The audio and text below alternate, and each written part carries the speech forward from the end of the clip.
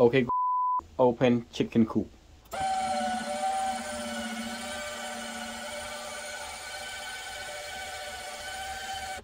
Okay, close chicken coop.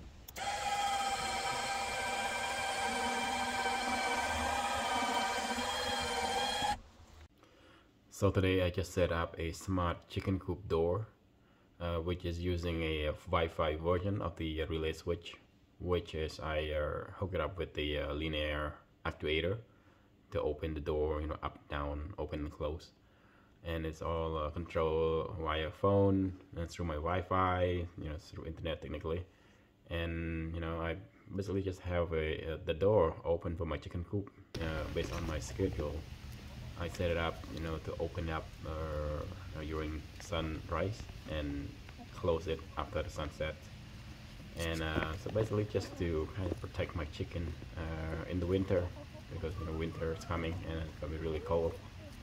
So have the door closed, it will help them, to stay warm inside the coop.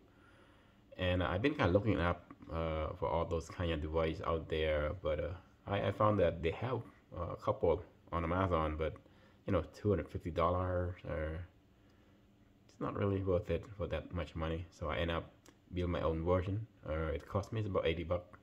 So buy linear actuators, relay switch, the C channel, aluminum C channel, and the PVC whiteboard, we just bought from HomeDepot. So in overall, it's about 80 bucks. I like this one too. I really like the hot color here, and I like that you put the glue inside of it and it's a paint on. So beautiful. What is it, son? Yeah. Good, amazing. Are you still working on it? No. You done? Yeah. Really? That's so fast? I tricked you, I'm not done. Okay, so what next then? I'm gonna draw a blue sky. Okay, blue sky up. Whoa, it's gonna be the sunset sky. It is amazing. So I went to Home Depot and I bought a aluminum C channel and cut it and then mount it to my coop door, and kind of just like to dry fit it and then lift it up and down just to test it out to make sure nothing gets stuck there. And then I mount the linear actuator, screw with the bulb on the top there. So this relay switch have 4 switch. And each of the switch have the button as well, that you can just manually press it on and off, basically up and down, open or close. So I'm not going to show you all the detail how to set up the app, but the app that I'm using is called Smart Light app. And if you go to YouTube and just search on how to use it, how to install it, there are a bunch of people out there will show you how to do it. But I will share you a configuration setting that you have to change in the app in order to accomplish this up and down, open, close on this linear actuator here.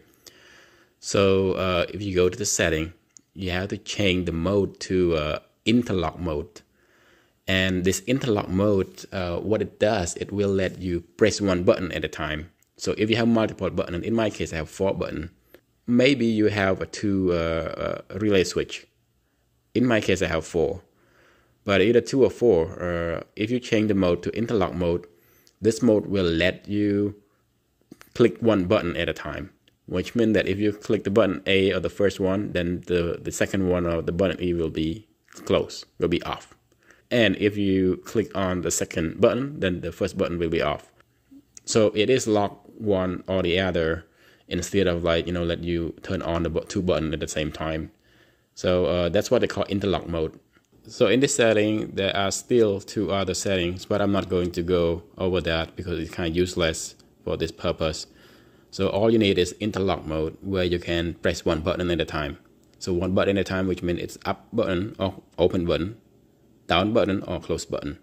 So, one or another, you cannot turn them both at the same time, right? So that is what the linear actuator is. So if you want to go back and look at how the wire was set up, you can go back at the beginning of the video, and then you can see how I did the wire. So basically I'm using a 12 volt from the power adapter. So the 2 wire, positive and negative, go to relay switch, and I share those 2 wire, positive and negative, with the linear actuator as well.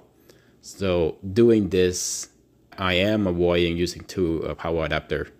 One power adapter, 12 volt, 3 amp, is good enough for this kind of projects.